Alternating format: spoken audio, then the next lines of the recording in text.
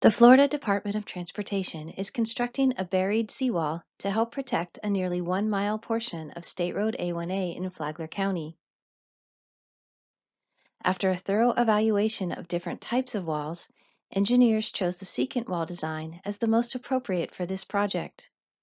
Construction is currently underway between North 18th Street in Flagler Beach and Osprey Drive in Beverly Beach. The secant wall will be constructed using cased continuous flight auger cast piles, or CCFA. Cased CFAs are installed by rotating a steel casing counterclockwise, followed by a continuously flighted hollow stem auger rotating clockwise into the soil to a specified depth. Grout is pumped under pressure through the hollow shaft as the auger and casing are withdrawn. The first step of construction is to clear the dune and truck in sand to create a wider and more level surface for the wall construction. About 35,000 cubic yards of sand are expected for this project.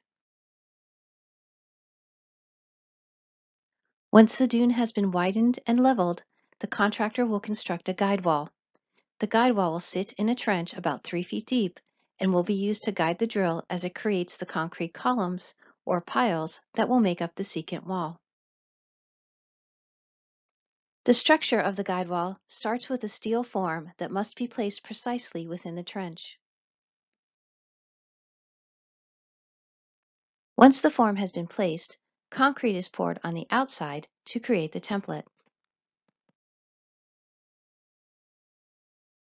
A softer material called flowable fill will be poured into the center of the form.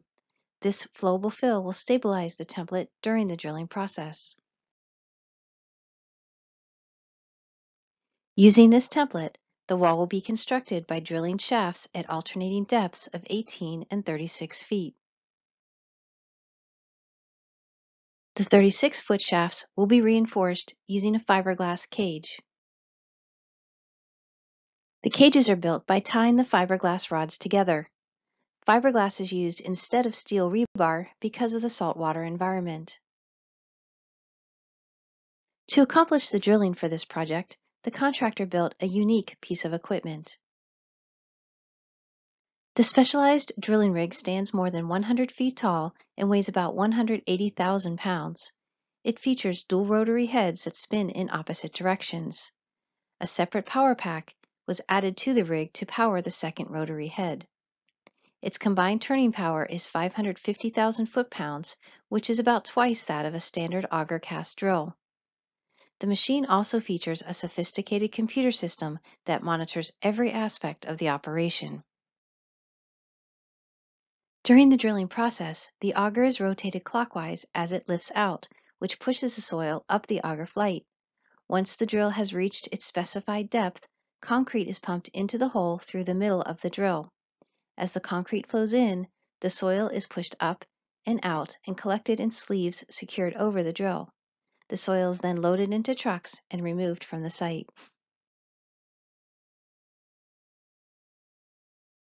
When the concrete is ready, a crane will be used to lower the fiberglass cage into the 36-foot shaft. Spacers will be used to keep the cage centered in the shaft. In the 18-foot shaft, a single rod is inserted. This rod will help prevent cracking as concrete expands and contracts.